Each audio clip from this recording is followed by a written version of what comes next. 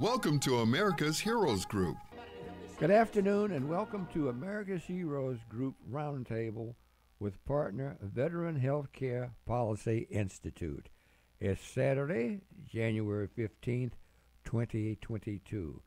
January is Cervical Cancer Awareness Month. I am host Cliff Kelley. Please join America's Heroes Group now on our global live streaming Facebook radio talk show. Like and share so others will become connected to information and resources. You can also listen to America's Heroes Group on iHeart Radio app. Just search America's Heroes Group and watch us on digital TV streaming on Roku, Amazon, Fire TV, and Apple TV through our partner Zondra's TV networks. Wow, Cliff, we are everywhere. This is Colonel Dr. Damon Arnold, the co-host of Cliff Kelley. Our executive producer is Glenda Smith. Our digital media producer is the incredible Ivan Ortega of Scouts Honor Productions. And today's topics, we have VHPI. The partners is the Veteran Healthcare Policy Institute. Just want to do a shout out to my mother-in-law, Pearline Haywood. It's her birthday today. Happy birthday, Mom, and we are looking forward to a great day with you later. Absolutely. Okay. I'm glad you did that. Otherwise, you'd have to find somewhere else to go. Yes, I would.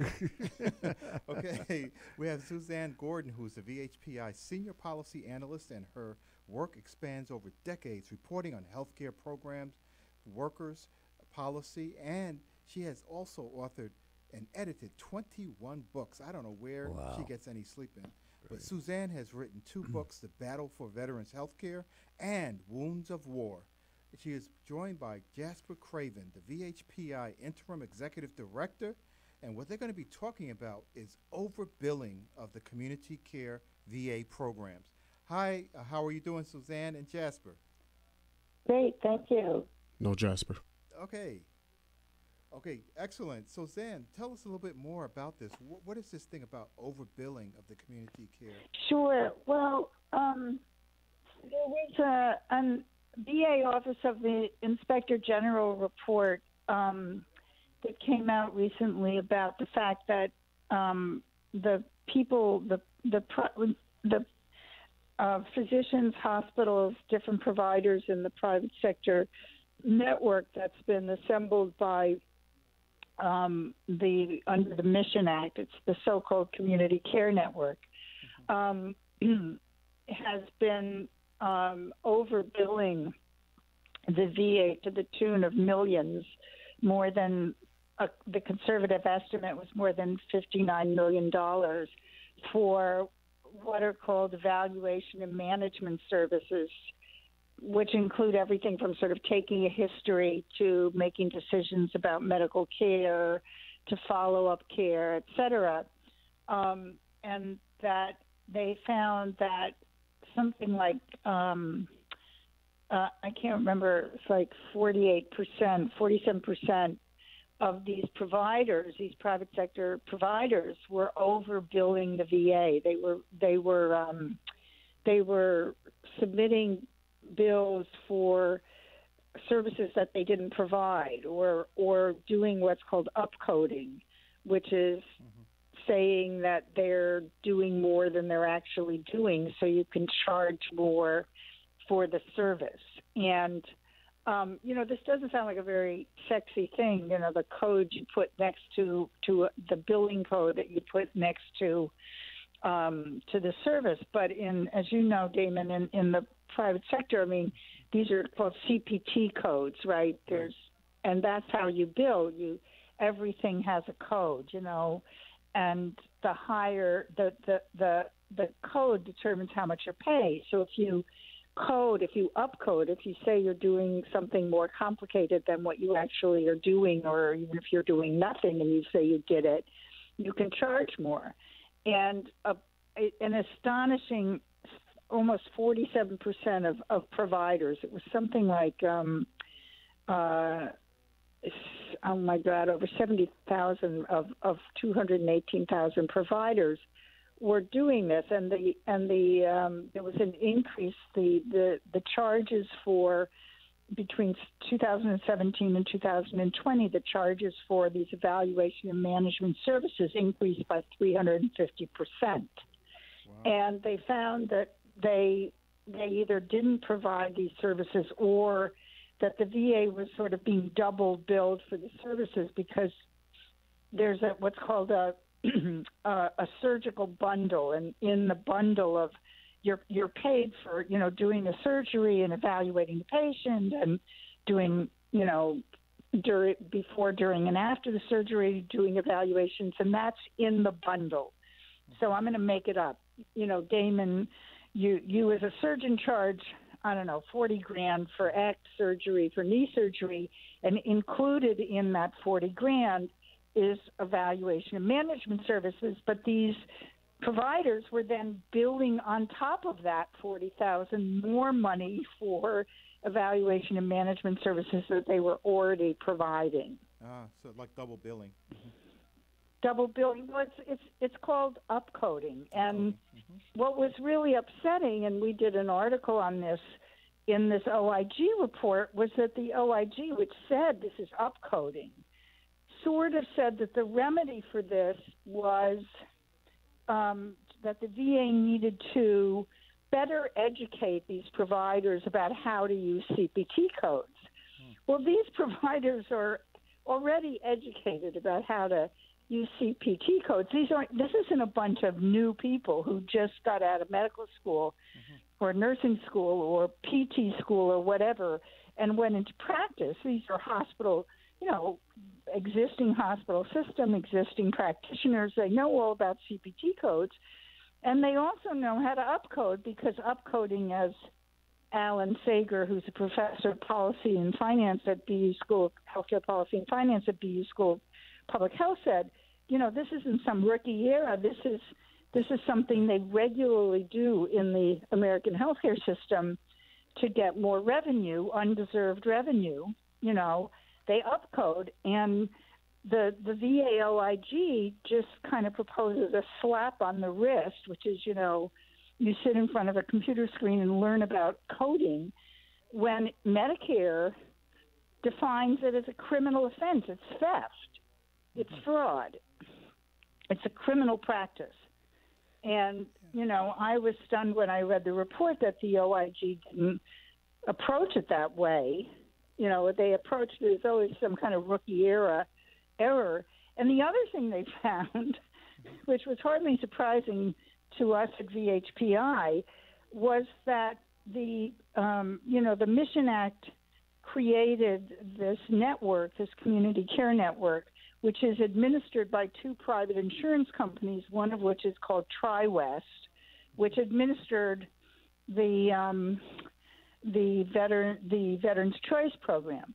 And TriWest and HealthNet, which was the other third-party administrator of the Choice Program, they upcoded themselves. They fraudulently billed the government of, something like over $100 million. TriWest alone had to pay back the government $179 million.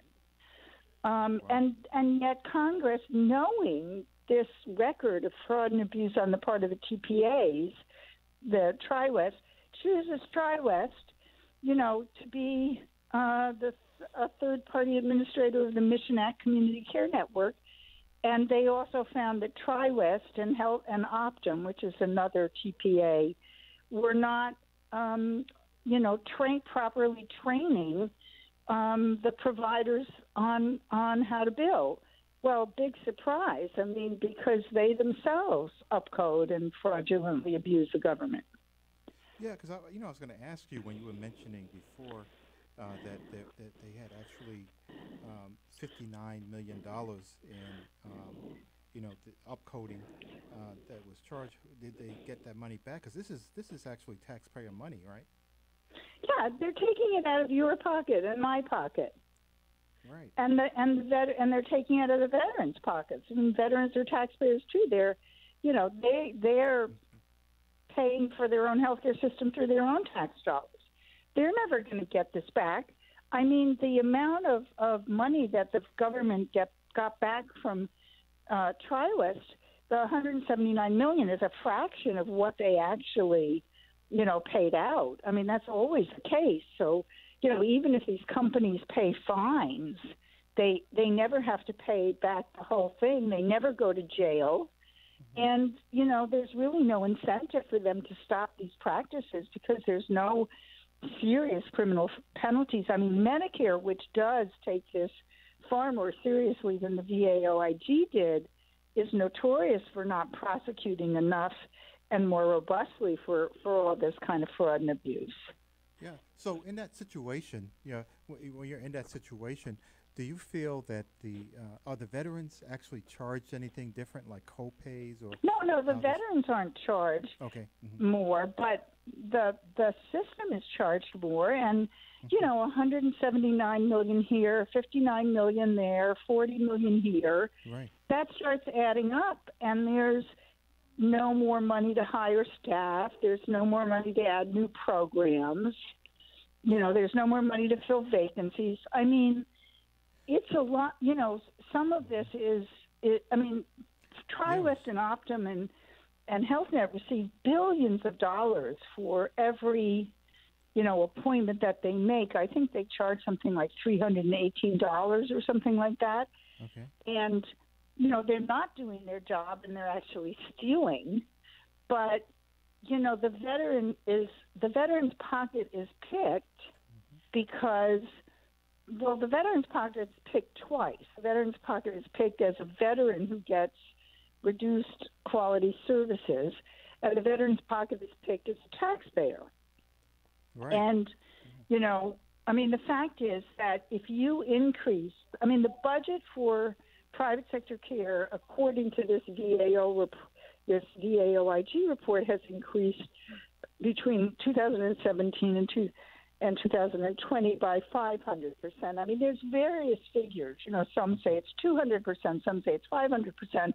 The point is, a lot of money is going out the door for care that is taking longer to deliver, than the VA. And now we have Omicron and the total collapse of the American healthcare system. Damon. Yeah. Chicago, San Francisco. These hospitals are collapsing.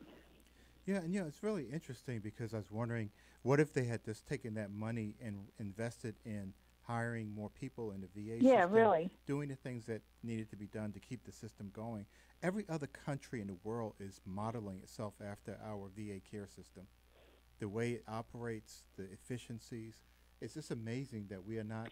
Yeah, but they're destroying the system. They are deliberately or through incompetence destroying the system.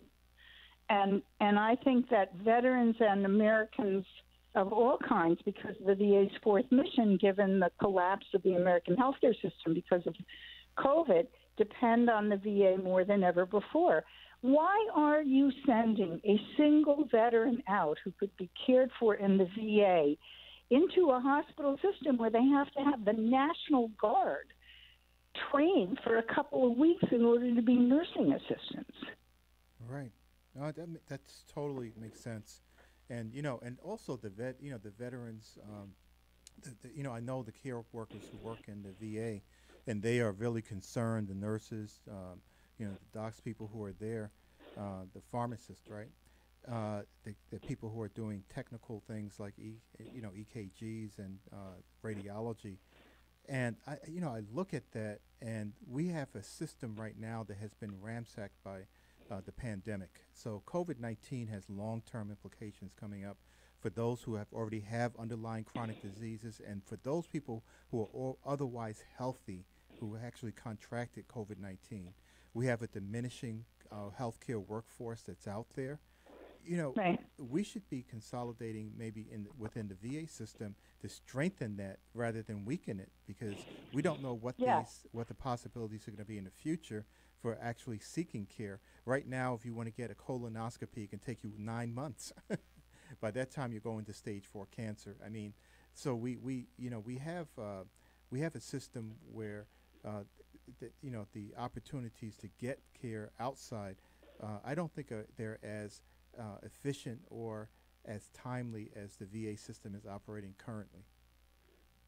No, I completely agree with you, and I think that every dollar spent on fraud and abuse is a dollar not spent on care on veterans in the VA, right? And every dollar spent on the private sector is every veteran, particularly now, sent into the private sector, is overwhelming a system that's already overwhelmed.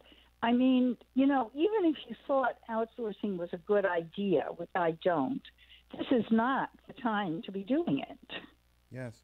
Right now, Suzanne, we have about 2 minutes to go, and what I want you to do is tell people how should they get involved in this. Our veterans, their caretakers, their families. It's a family affair, right? Well, I think, you can hear in my voice the sense of outrage I'm feeling about what's going on, and I think people have to exercise citizenship, and be calling their political representatives and maybe rallying. I mean, in New York, nurses in VA rallied in front of a VA about the short staffing. I think people have to have rallies. I think they have to raise attention to the problem. In America, nothing changes, as we saw with the civil rights movement and the women getting the right to vote and the end of slavery and so forth. People don't just change because they say, oh, gee, it's not nice to be, why haven't we given women the vote? You have to really raise a stink. Mm-hmm. And I think veterans need to raise a constructive stink about this. Yeah. And they have to get their family members to make calls, and their mother and their mother-in-law and their father, and,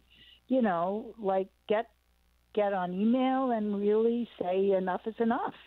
Yeah. So it's the old adage, the squeaky wheel gets the grease, right? It's still going on. Yeah, I mean, Frederick Douglass said it, power never cedes to just, you have to raise the stakes. And so I think it's time to do that. And I'm not, and I don't mean, but I just think that people need to exercise their citizenship while they've got it, which is, another whole question, Mm-hmm. Yes, yeah. And I think it's also, a question about, you were mentioning before the monitoring of how people are doing things and all of that. So it's a matter of making sure we have a good system. The VA system is a good system, and it can be amped up with all this extra money. So we are now out of time. And I really want to thank you, Suzanne. You're one of our partners, outstanding. Thank you so much, Damon. Throughout the year. So Happy New Year to you, and we look forward Happy to New Year to you. great Take year very with good care. VHPI. All right, take care. Okay, Bye-bye. thank you.